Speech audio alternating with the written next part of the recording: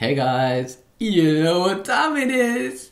Yes, it's time for the boot up test. The Sony Xperia Z, Sony's flagship device for 2013 versus Apple's flagship device from last year, the Apple iPhone 5. Jailbroken, yeah, tweaks. Because if you don't jailbreak the iPhone, it's kind of useless, you know? Everyone does it. So, which one will be the winner? It would be fun if you type in the comment section down below before you watch the video. And, you know, which one do you think is going to be the winner?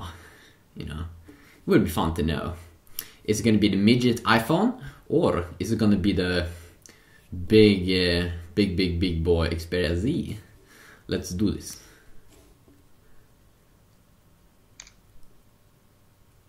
Fail. Okay.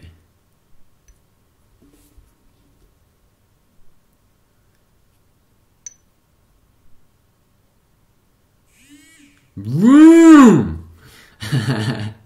Okay, so they're both turned off.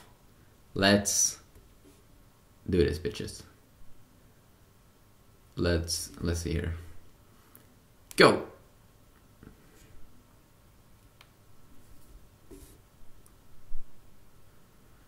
Which one's gonna be quicker? Which one's gonna be faster? Faster. Sony, we see you.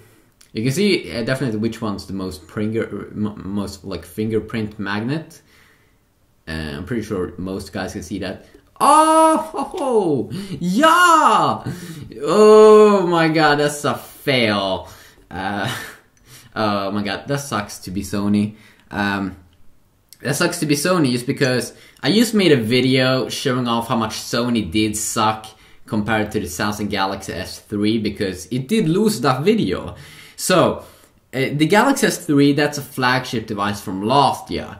And that one did win over the Xperia Z in this boot up test. And now I made a video here also with the last generation flagship device making a boot up test.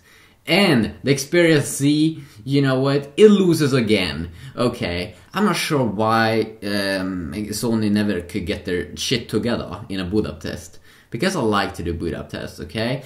So, yeah, just a quick little look at that. I think it's kind of funny how this one lags or this slow. I'm not sure what, you know. But yeah, quick little look. Haters, they're gonna hate. But Sony did lose here. Yeah, have a good day.